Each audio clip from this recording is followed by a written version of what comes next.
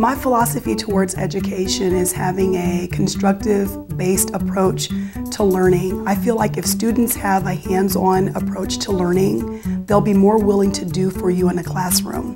So if I give my all in class, they'll be more willing to give their all in the classroom.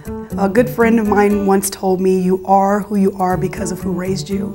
And I truly stick to that. My parents have been some of the best encouraging forces in my life. And my father taught young children. He took young kids and taught them basketball and trying to keep them off the streets.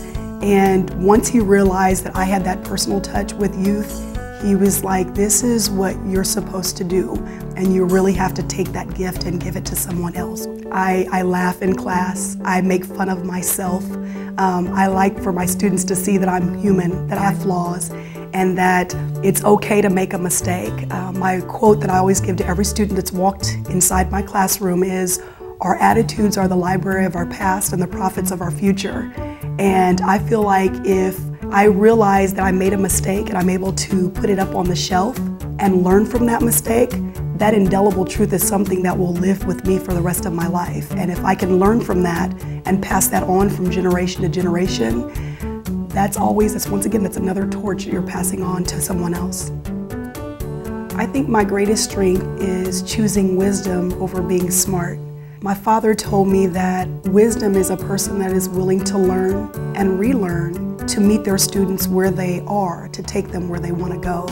Whereas a smart person knows everything.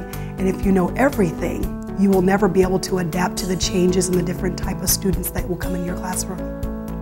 One of the funniest moments, I don't know if it's more funny or embarrassing, I was teaching my students, and we have the overhead projectors. And at the time, the way my room is set up, there's cords everywhere.